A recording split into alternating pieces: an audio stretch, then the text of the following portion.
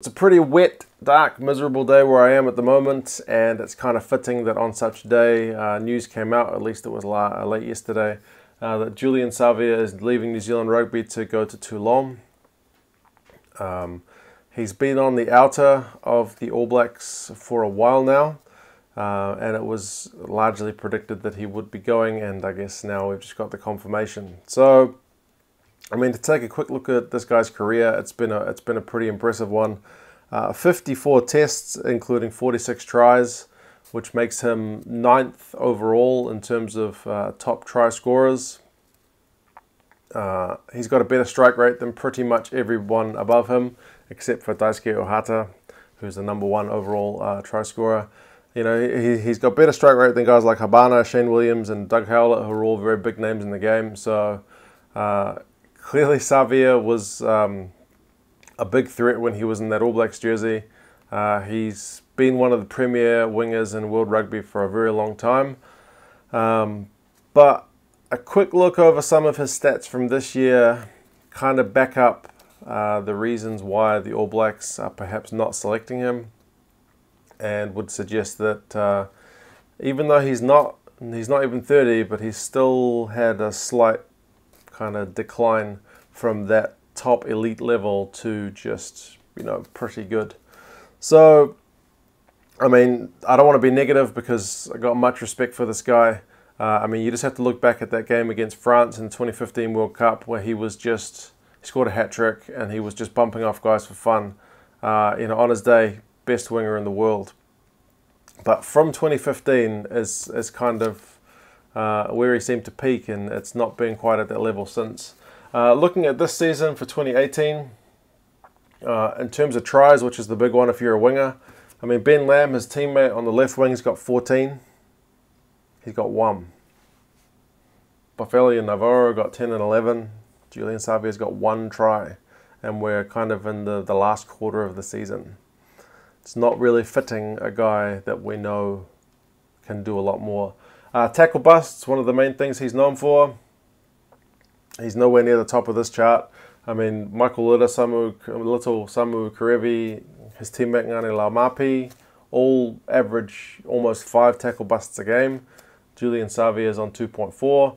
All these guys play in the midfield, so it's probably a little bit unfair. I filtered it by only backs players, no forwards, so there's no like Akira Ioane on here. But if I filtered it by wingers, he's still below guys like Naiyaravoro, Rieko Ioane, Lemeki from the Sunwolves, Salmaki from the Sunwolves, Daugunu from the Reds, Naholo, Tavita Lee. I think he's 51st overall in terms of average tackle busts per game. So not where we know he can perform. Good, but not at elite level. Run meters. Naiyaravoro, Alamalo, Samaki all average 100 meters a game. Savea is a respectable 60. But again, that puts him 50th in Super Rugby for 2018. Not where we know he can perform in the past. Other areas I've not got on the board. Line breaks. The top guys average 1.5 line break per game. Savea's at about 0.6, so half a line break, but a line break every other game. He does average slightly fewer minutes than a lot of other players. He's at around 62, so he's getting subbed a bit more, a bit earlier, but still 60 plus minutes is a fair bit of time, and he gets just as many runs as Lam on the other wing. So I know often people talk about one wing getting more ball than the other. Lam averages 6.8 runs a game, Savea 6.5, so pretty similar amount of ball. So yeah, I mean, looking at these numbers, you would have to say that now is probably the right time for Savea to go. He's on the outer with the All Blacks. His career has dipped, his form has dipped. A change of scenery is probably going to do him good. He might light things up in France, which would be great for him. Earn a bit of money, which is always nice.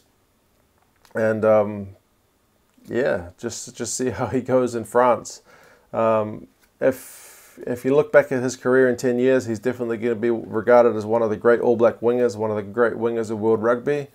But like a lot of other guys, once they hit that post mid-20s period, I think Lomu was similar, just not quite able to maintain that same level of form. So, yep, big player, big name to be going on, but as is like to do with New Zealand rugby, there'll be someone else coming through at some point soon.